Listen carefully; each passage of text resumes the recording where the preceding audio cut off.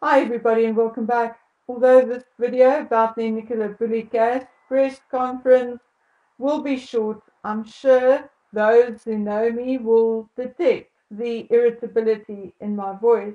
This time the press conference was led by Peter Wilson, Assistant Chief Constable, and Detective Superintendent Becky Smith, who it now turns out is the senior investigating officer on this case. The Chief Constable took everyone through what has been done and what resources have been used. According to him, 40 detectives have gone through numerous pieces of CCTV, dashcam footage, and tips. According to this Assistant Chief Constable, they have visited 300 premises and spoken to 300 people. And according to him, they received approximately 1,500 tips. According to the Assistant Chief Constable, they have used helicopters and drones, and according to the Assistant Chief Constable, there is absolutely no evidence that a crime had been committed or that a third party had been involved. Unfortunately for the Chief Constable, and what he does not say is that there is also no evidence that a crime was not committed and that a third party was not involved. And because they did not secure or close the park and secure the scene, they likely will never know whether there was any evidence of whatever. Now, granted, I'm not there, but the Assistant Chief Constable said that they had the Northwest Underwater Search Unit there and also had extensive land searches. Now, I'm confused. I know someone who lives in the area, and according to her, she has not seen anything resembling an extensive land search. She says she has seen coppers walking 2 by 2 down pathways and poking here and there, but nothing resembling an organized grid search.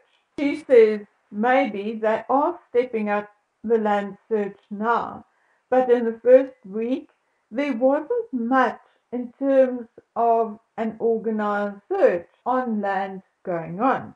She's not disputing that they have used helicopters and drones, but definitely not excessively or in such a way that a layman would recognize it as unusual activity. She says she won't dispute that they have by now visited 300 properties and spoke to 300 people. But if that is true, then it is a recent development, say in the last week or week and a half. Anyway, to cut a long story short, my friend thinks the Assistant Chief Constable is exaggerating just a little bit. But it was Detective Superintendent Becky Smith who had me pull my hair and scratch at my skin.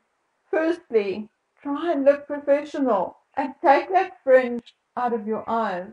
Very early on, she indicates that Nicola was immediately classified and graded high risk because she had certain specific vulnerabilities. When she said that, the hair on the back of my neck stood up and I told myself, here it comes, the perfect excuse for the police and a way to blame the victim. I knew it. I knew there would be something because the police had been heavily criticized, and now it is not only about Nicola, her whereabouts and safety, but also about their ego and saving face. but we'll come back to this.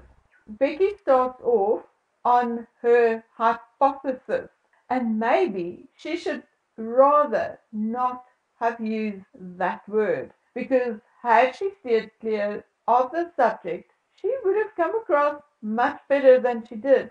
Yes, she did what every failed investigation, every failed celebrity, and every failed politician is doing these days.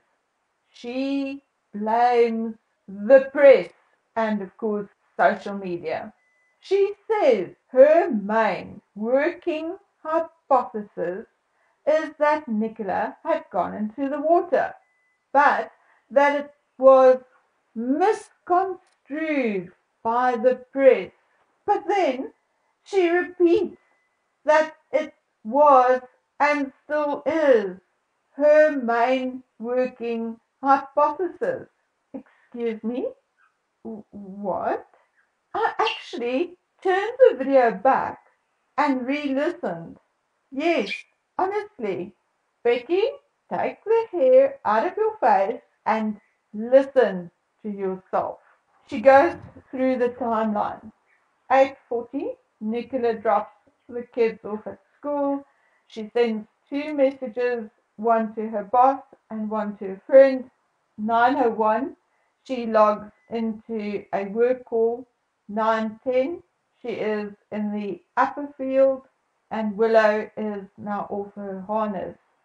9:20, Nicola's cell phone moves towards the bench area. 9:33, somebody finds Willow untied, running between the bench and the gate. The harness is found on the ground, and I'm not sure whether the cell phone was also found on the ground and placed on the bench, or whether it was found on the bench. Becky then goes through the places Nicola could not have left by, as there was CCTV footage. But again, like I said in my previous video, I find this particular narrative so naive that it almost makes me laugh. Whether there was a crime, an assault or abduction, or whether Nicola wanted to disappear by herself unseen, there is no way they would have chosen to leave via areas covered by cameras. No, maybe they would leave under the cover of trees. Come on, guys. We are not talking about a tiny mid-city park fenced in by a 6-foot chain link fence here. This is a rather vast rural area. Becky says that the Fitbit did not provide them with any information because it has not been synced for a number of days. Okay, what does she mean by this? Did Nicola not sync it for days prior to her disappearance, or did police take a week or two before they attempted to extract data from the Fitbit app? I'm going to guess the latter. Becky says they are monitoring Nicola's social media, so if the public notices the accounts being active, then please don't call in, because it will be them. It will be the police. Oh gosh. How I despair. What is this woman thinking? Obviously, she is not thinking, because if there is a perpetrator or perpetrators, she just issued a warning to them not to go near Nicola's social media. What an idiot. According to Becky, they have searched the empty house at least 3 times. Now why? If you search a place properly with lights and luminol and dogs and people, once you've done that, surely you do not have to go back a second or a third time to search, do you? According to Becky, they received the tip about the red van. But according to Becky, they receive a lot of false information.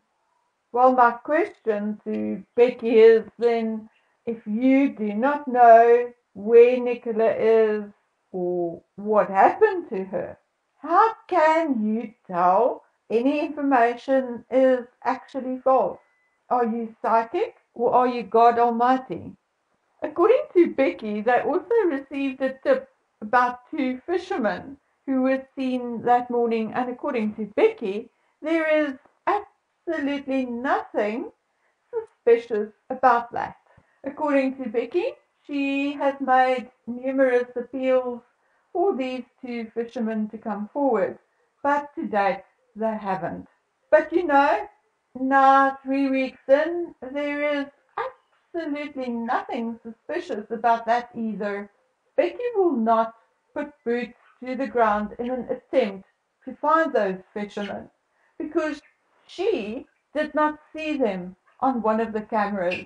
Yes, Becky is still adamant that nothing suspicious happened, and therefore we can all forget about her properly and thoroughly following up on anything which could point to anything nefarious. So this is now about Becky Smith being right and not about finding Nicola, in my humble opinion. Okay, guys, I'll be back in a few minutes. I'm having a few issues doing the narration here, but I'll be back soon. Hang in there. Bye.